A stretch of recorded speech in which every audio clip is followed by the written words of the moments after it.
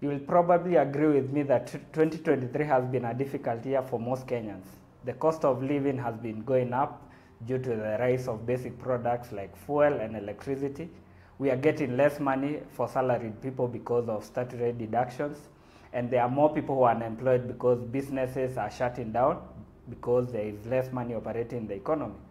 However, despite the difficulty, there are certain money lessons that we have learned in 2023 that could be critical in laying the stage for a good year in 2024 and in the years to come.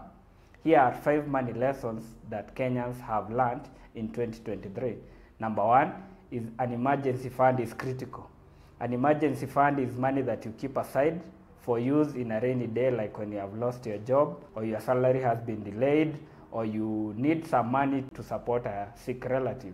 Typically, an emergency fund should be able to sustain you for about 3 to 6 months of your living expenses. So if your living expenses are about 20,000 in a month, you need at least 60,000 to about 120,000, so that in case of a disruption in your income, you can live on the emergency fund as you get your foot back.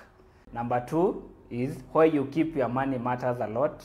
And in this, I'll go back to the example I gave of the emergency fund.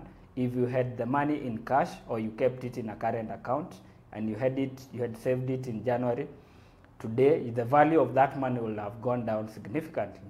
However, if you had kept it in a fund where the money is growing or getting some interest, you would have preserved the value of that money. Number 3, to build wealth, you start by paying yourself first.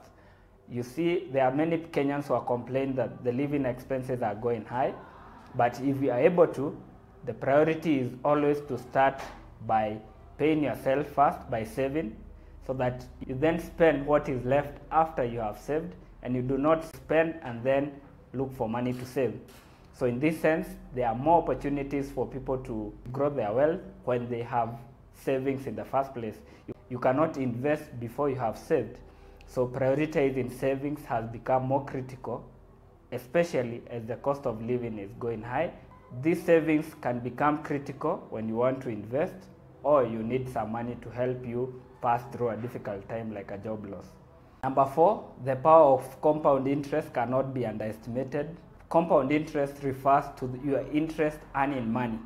So this is why you start by saving, and then the savings also work for you in the sense that you are earning more from your investment more than just the interest. Number 5, liquidity is critical, especially now in these days where you do not want to keep your money in an illiquid investment or in a platform where it's illiquid, because you can need it either for an opportunity, for an investment, or when you are in need. So for example, you have been saving to buy a plot of land for 400,000 and you find along the way you have 300 and there's a discounted deal for the same plot of land that you wanted. It's going for 300 because people are disposing of their assets because there is less movement of money, and you decide you want the 300 one.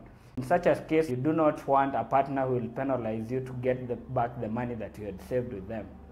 So for example, the Amidst digital savings account offers you instant access to your deposit in the event of an emergency without penalizing you, and at the same time it offers the highest interest rate among commercial banks in Kenya at 9% per annum. This interest accrues daily and it's compounded at the end of every month, meaning you earn interest on the interest that has been earned on a daily basis for a period of 30 days. The Amidst digital savings account can also work as an emergency fund.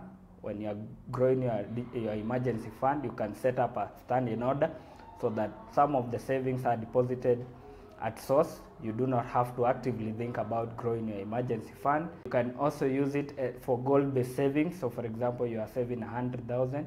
You can decide, instead of keeping the 100,000 in the current account, you can do 10,000 over a period of 10 months, and at the end of the 10 months you get the money plus interest and you can put it towards achieving your financial goal. Money254.co.ke has written in detail about the Amidst digital savings account, including some of the use cases in detail. Click on the link to learn more.